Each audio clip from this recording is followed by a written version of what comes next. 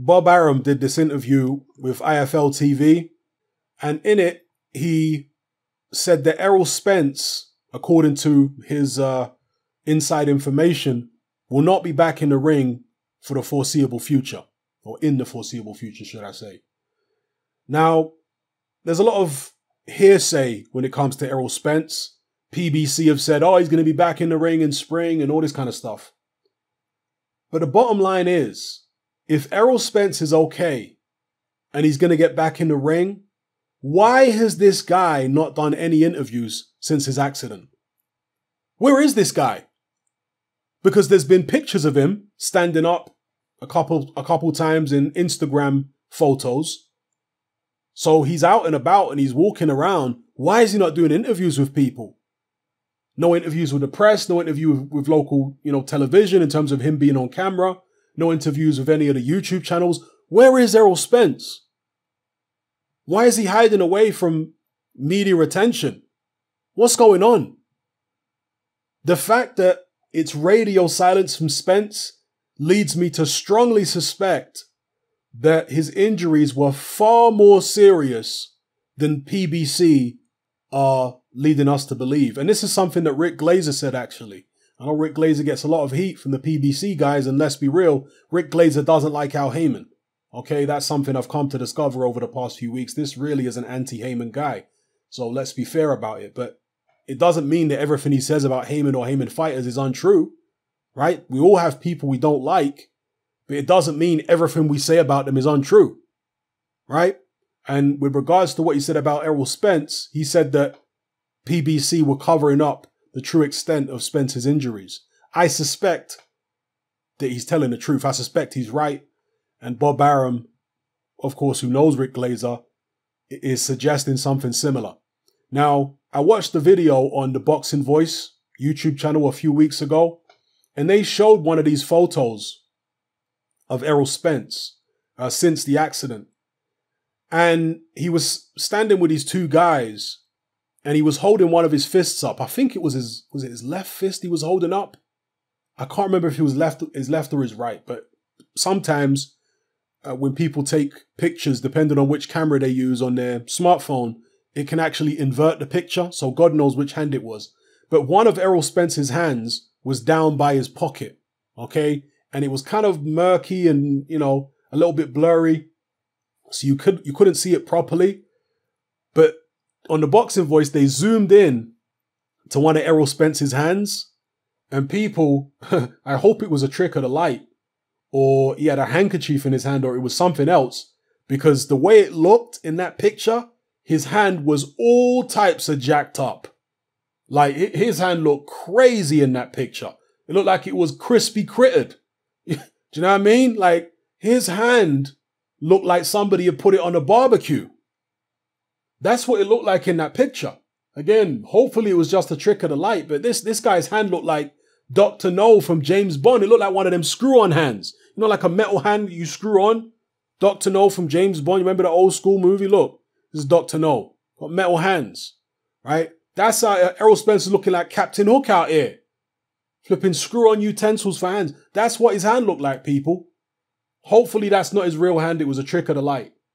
But again, the radio silence from Team Spence, no interviews from this guy, nothing, leads me to suspect that all is not well. There was also an Instagram post, I think it was, or was it Snapchat? One of those, from Errol Spence shortly after the crash, where he said something like dark clouds, or, he left some kind of cryptic message on social media shortly afterwards. And there were those rumors going around in the immediate aftermath of the crash that he was going to have an arm amputated or something like that.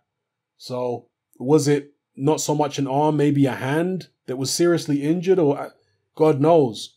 Is it possible that his hand, or one of his hands, is very, very badly injured, and they're having to reconstruct his hand and do skin grafts and bone grafts and all that kind of stuff? Who knows, man? We can only speculate, but again, I suspect that there's something amiss there, that Errol Spence is not as unscathed as PBC made him out to be. But we'll see. It's a shame because, truth be told, Errol Spence was one of my favorite fighters for many years. From when he first turned pro the stuff I was hearing about this guy out of the gyms, the way he was going about his business in the ring, he seemed like he was all business. You know, he wasn't all flashy and this, that, or the other. He was just all about fighting, like a old school spitting sawdust type boxer.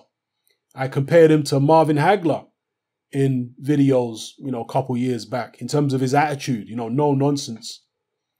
And a similar kind of style in some ways to Hagler. But then after he beat Kell Brook, and in fact, I remember going into the Brook fight, I picked him to beat Brook. I took a lot of heat from British boxing fans for being so big on Errol Spence, you know, because I was always making videos about Spence and saying how good he was and how I like his attitude. And then after bigging up Spence for all this time, then I was picking him to beat Brook. And, you know, the British fans didn't like it at all. And I was kind of arguing with a lot of Kell Brook fans as well after the fight, and they were all blaming it on Brook being weight drained. And I'm like, come on, man, that's all excuses. Errol Spence went to Brook's backyard. You know, he's dealing with all the jet lag. He's dealing with the different environment because he's from Texas. It's hot. And he's going to Sheffield where it's cold. Different environment, different atmosphere, hostile crowd. He had to put up with a lot as well. Who's to say that Errol Spence was at his best against Kell Brook? You know, so these are the kind of arguments I was having with a lot of British Kell Brook fans at the time. So yeah, I was big on Errol Spence. I really liked him as a fighter. But after the Brook fight, it all started going downhill. Gradually, he started getting sucked into this PBC culture, and he was hanging around with people like Broner and Tank Davis and turning up to press conferences drunk, and oh no, he started getting real sloppy. And then, of course, there are other people out there, you know, rivals of his, who are coming out on social media saying, yeah, Spence is a drunk and this, that, and the other. And turns out he is.